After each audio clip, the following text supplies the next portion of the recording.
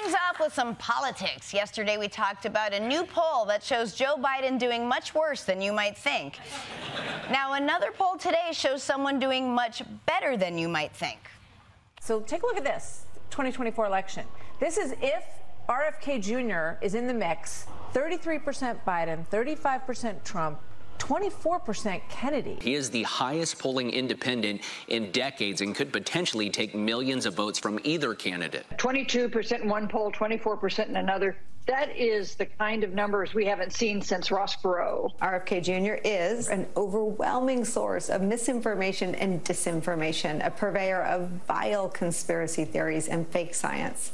He's linked chemicals in our water supply to gender dysphoria, antidepressants to school shootings, and insisted COVID vaccines were a tool to control people via microchips.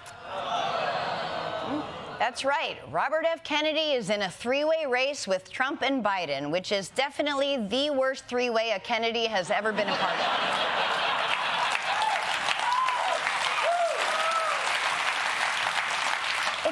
24% in the election, it would be the best showing for a third-party candidate since Teddy Roosevelt. And because RFK is anti-vax, it would be the best showing for polio since Franklin Roosevelt. On one hand, it could be historic. America could set the record for hiring the world's oldest Nepo baby. On the other hand, this guy is crazy. And he's not like Trump crazy, where it's obvious right away. I mean, as soon as you see Trump, you're like, oh, yeah, I know this. This is a broken man, you know? RFK is, like, so boring. You got to be talking for 20 minutes before you realize he just said pesticides make people trans. Wow, kill bugs and be your authentic self. Sign me up. And I liked RFK Jr. back when he was the, like, clean water guy. Why couldn't we get that RFK? Getting this RFK is like getting a Giuliani post-sideburn drip. Bottom line, this is not good. You got one candidate who doesn't believe in vaccines and two others who were alive when they were invented.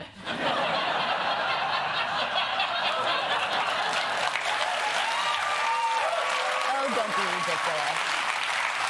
Move on, because whoever is president is going to have to handle a lot of problems, beginning with an interspecies war on the high seas.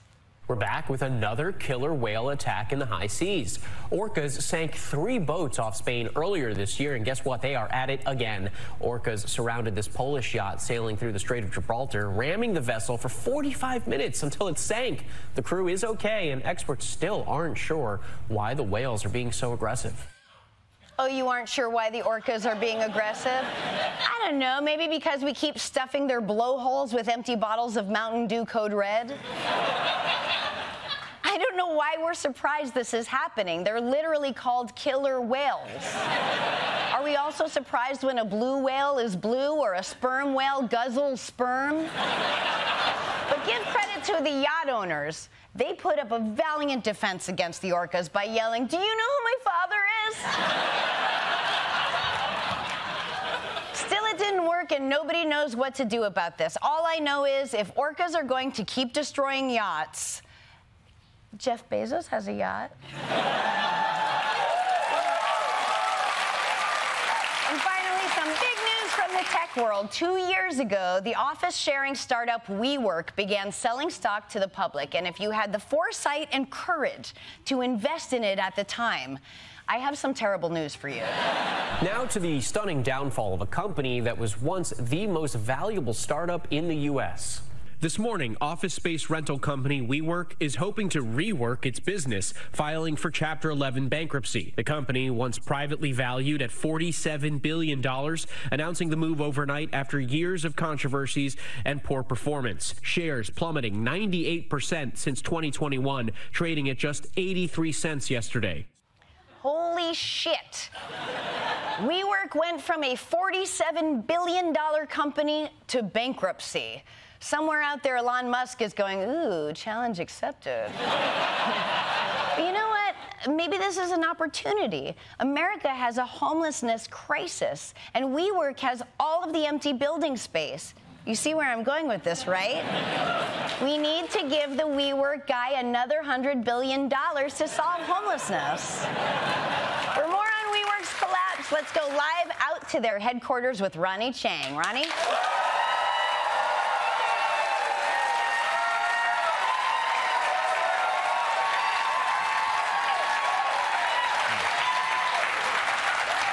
Ronny, what a fall from grace for WeWork. Yes, Sarah, it's so shocking. Who could have predicted WeWork would fail with such a genius invention, an office building? What a game changer. No one had ever thought of working in a building before. We were all just out in the rain, our laptops getting soaked. What can we learn from a collapse like this? Well, there's a lot of complicated financial technicalities involved, but I'd say the main lesson here is don't invest in stupid shit. Which I know is hard for America since most companies are stupid. I mean, remember that Theranos lady with the turtleneck? She got like $1 billion for inventing a box full of broken glass and blood. At least she had something, okay? The crypto people were like, hey, remember those coins Mario would collect? Well, for 50 grand, I can get you one without having to punch a turtle. And everyone was like, sign me up. Yeah, but Ronny, to be fair, bad ideas are sometimes how you get the good ideas. That's a terrible idea, Sarah, okay? The fact is, this has been a disgraceful period for America. This is the land of innovation. America had Edison. He invented the light bulb. Henry Ford, who invented the assembly line. And Benjamin Franklin, who invented being bald while also having long hair. All right, so what do we do with all the remaining properties that WeWork has left behind? Well, you're in luck, Sarah, because I have a business idea of my own.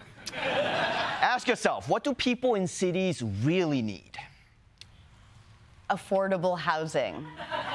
Okay, relax, MSNBC, okay? In practical terms, what people really need, above all else, is a comfortable place to shit, right? One where you don't have to pretend you're gonna buy a bear claw when you're done. I'm talking about a place where I can take a dump, where you can take a dump. There's no liberal dumps or conservative dumps, just dumps of all colors and consistencies, where black girls and Asian boys can take a dump in peace without someone jiggling the handle every 5 minutes. Hey, we're in here. We're all in here. And to make it happen, all I need is $20 billion and a couple of Glade plugins. Because America doesn't need a place to work. We just need a place to do our business. All right? Thank you. Thank you. God bless America. Support our proof. Thank you, Ronny. Ronny Chieng, everybody.